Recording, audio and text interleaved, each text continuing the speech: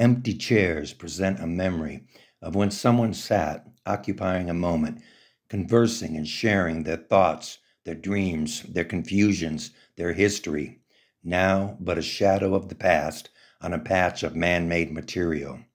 Where are they now, the sitters who once sat? What circumstances do they encounter as these chairs begin to forget who shared their creation?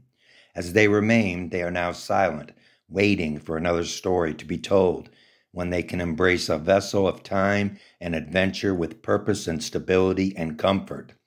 Shapes and sizes, colors and textures, materials and ages, as regal sentinels, they are alert, always ready, always available, never disagreeing, presenting an option of rest, of community, of space, of unending support, for us to contemplate the world around us, how our last action or our next plan may unfold, leaning forward, sitting back, legs stretched, maybe crossed, or even underneath us.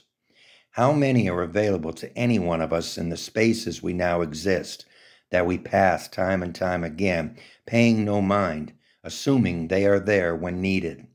Meals, relaxation, conversation, entertainment, work, planning, reading, playing, coffee and cigarettes, bird watching.